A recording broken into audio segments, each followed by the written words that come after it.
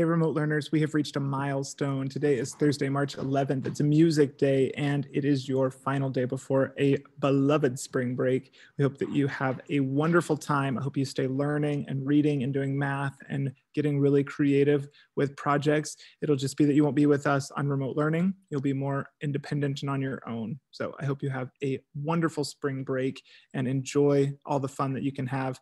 As you know, race week will extend through next week. So hopefully you can enjoy some really fun races and then put those on the Padlet. Here is some examples of some third graders sharing their races. Oh yeah, come on. Okay, sit. Sit. Good girl. 3, 2, 1. Gotta love when you can race a pet. That is so much fun. And we just love that so much. So really exciting to see some pet races, hopefully on the Padlet as well. So lots of great ideas that are out there.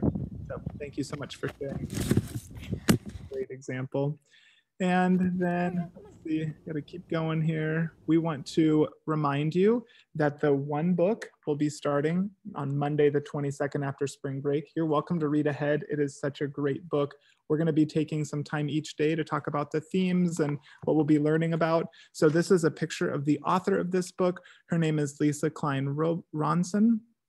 Ranson, and she has written several books. This is the one we've chosen because it's won several honors. And so be ready to have this when we come back from break, and we will enjoy a great novel together. So we want to share a few more of the women of Riley County, then we'll send you off into having a great day of learning.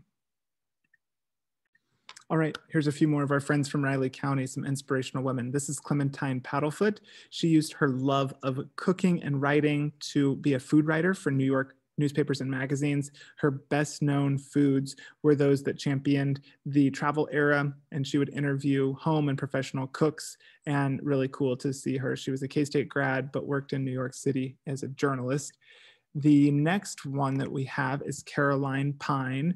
She was born here in Manhattan and went to MHS. She received her degree and came back to work at K-State, where she retired as Assistant Dean of Student Life. And she was an advocate for women's rights and served as a director of the Women's Center. And she was a philanthropist, meaning that she gave money to others to help them out. So kind of cool to see some projects that were named in her honor. Then Alfreda Johnson Peterson was an artist. She was known for her portrait paintings, and she studied at K-State and the University of Kansas at KU. She also went to New York and met her husband. Her husband died during World War II in France, and she came back to Manhattan to take care of her family. Then we have Lucy Codrell Podorf.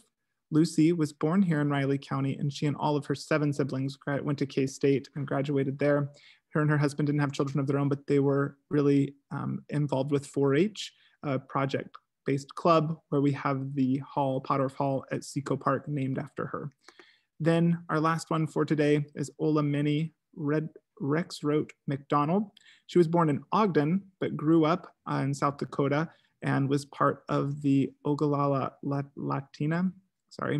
Lakota Nation, and she was part of the Women's Air Force Service during World War II, and really cool to see her as one of the first Native Americans to serve with this unit before she was transferred to the reserves and became an air traffic controller.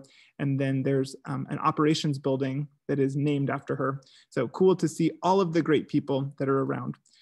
Remote learners, I hope you stay brave, creative, and strong throughout all of spring break. Have so much fun, and we'll see you again on Monday, March 22nd. Thanks, everybody.